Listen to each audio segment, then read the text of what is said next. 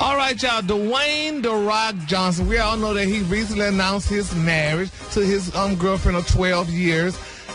Whatever her name is. But anyway, child, his mistress, honey, is speaking out, honey. She said, how dare he? No. She said, now, yes, honey, her name is Lauren Hassan. No. Now, she said she been messing with Rock, honey. She said his first marriage.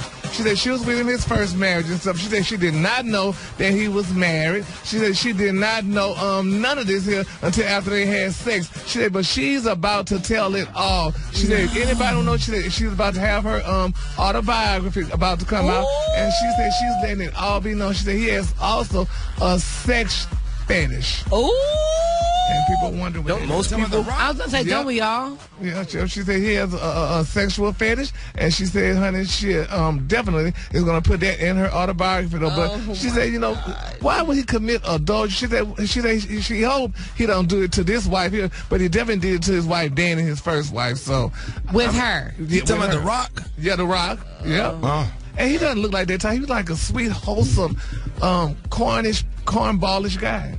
You got to take what some of these people say with a grain of salt. I think them cash apps stopped coming. You talking about Dwayne "Rock" Johnson? Yeah, Ricky. The one that just got married? Yeah.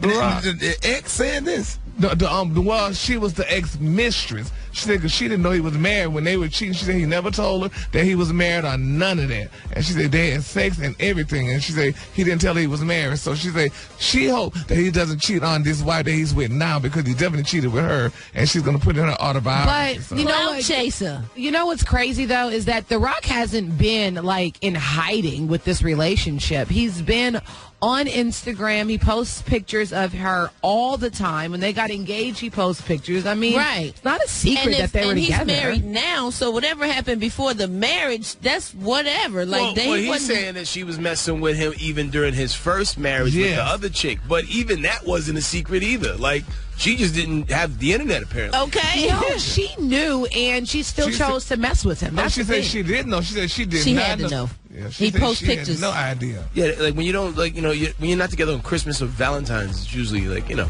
Yeah, when you're the day after. But that's sad. How could he do that, honey, to the poor mistress, honey? And so now she got a book coming out in the autobiography, so she could let it all be known. But I would like to know was his fetish, because some people say he might like gerbils, so I don't know. Gary. It's going to come out, honey. But they say what comes out in the wash comes out in the rinse. That's done. But anyway, one of those things. But the color today, y'all, is little piglets. On the high end, you say little piglets, and on the low end, you say beautiful pink. That's your color for today. Head crack. All right, man. Coming up in the hip-hop spot, he say, she say, most people are just wrong anyway. So there that go. Tell you about what's going on with the latest, this whole Jay-Z NFL debacle. And today's Friday, big things dropping, and you need money.